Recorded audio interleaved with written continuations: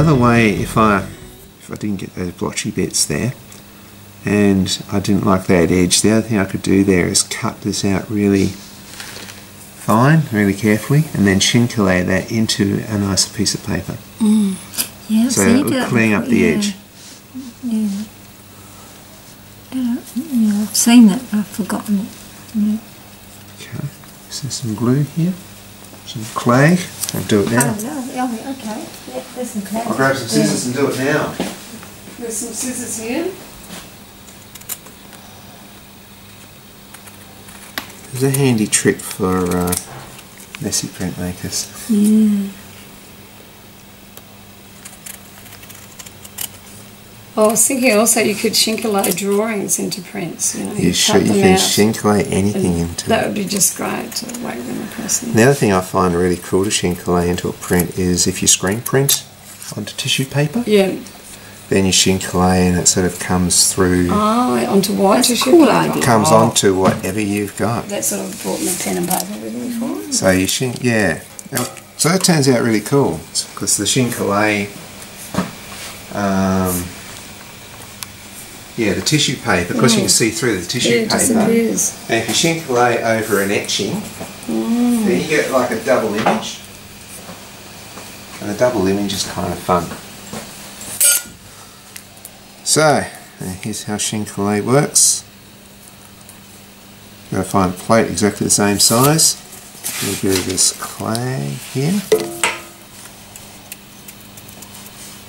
Oh, did you want me to get the other paper out, or have you done that? I've done that.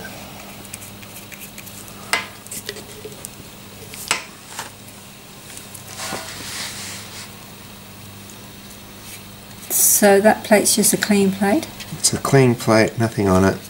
All we're using that plate for is to push it into place. I might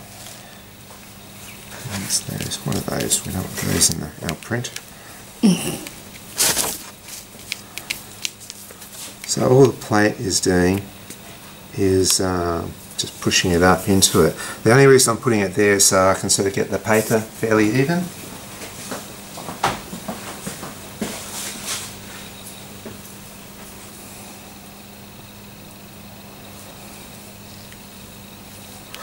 Close enough. There we go. Take this shit back into port side.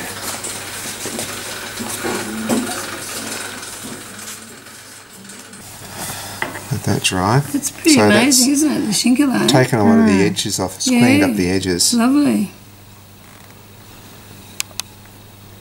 Yeah, now what I could do, the bits of paper that pulled off, if I really wanted to, I could get a watercolour. Just I think it'd be lovely touch to up do a a bit little bit of of that. watercolour in there. Yeah. And just clean it up a little bit. You can see the red goes sort of out that way. If it's just that way, just a little bit more, it would have been good. But sometimes, and this is what I used to like about those old comics from the 60s, they were out of registration. It's sort of like movement lines, sort of this shimmery. So there you go. Print done.